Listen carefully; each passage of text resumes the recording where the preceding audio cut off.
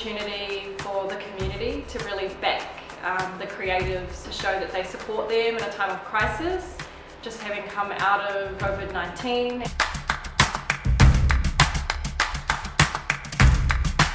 Key to moving forward, in my opinion, is the expression of creativity. I think that the Creative Future Fund will revitalise and empower innovative creative projects in our community, and then empowering the creative ecosystem, the creative economy.